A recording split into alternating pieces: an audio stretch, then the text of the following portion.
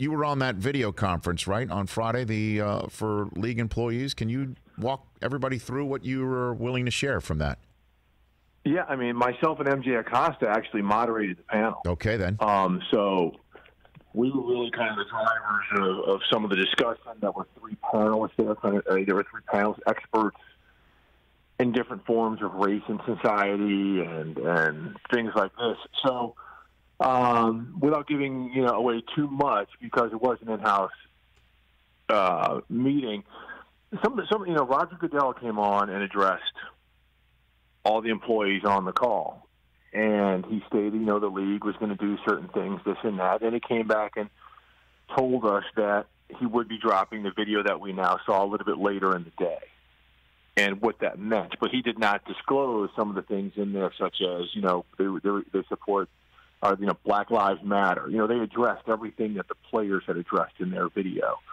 But, Rich, this meeting was like nothing I'd ever experienced in terms of it very much resembled what's going on in the streets. It was young people, the young employees of the NFL, telling a lot of their pain, addressing on how they felt neglected by the NFL in-house as employees. And they were speaking directly to the commissioner and all of the executives on the call. I mean, it was, I'm 54 years old now, and I'm looking back at myself saying, man, I was 25 when I have the stones to speak to the big boss like these people did.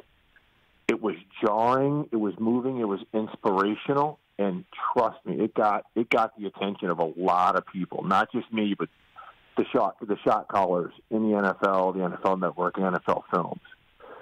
And, I think by the time that call ended, 90 minutes or 2 hours later, I don't think I got up out of the chair I was sitting in for 30 minutes. No kidding.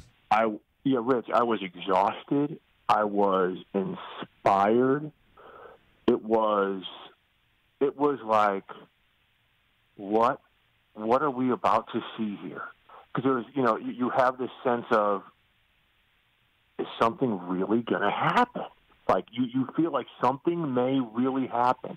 Like, so many times in American history when we've had flashpoints like this. Think back to 2016, the year the Cap sat down for the national anthem. We're preceding that with the shooting deaths of so many unarmed black men by police. It was very similar. There were people in the streets, not as loud as here, but it went away. And now we're back here. And that cycle's happened so many times in American history.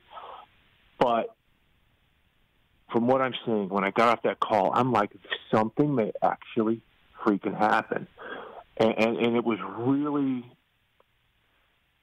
I mean, in terms of the NFL, you could see that this was not something that was done by giving owners a heads up.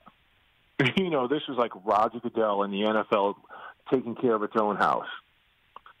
And that's something a lot of times we don't see, Rich. You and I both know this. A lot of things are done for the approval of 32 owners. How can we pacify all 32? Or at least a majority of them. This was, how can we pacify the people who work for this organization?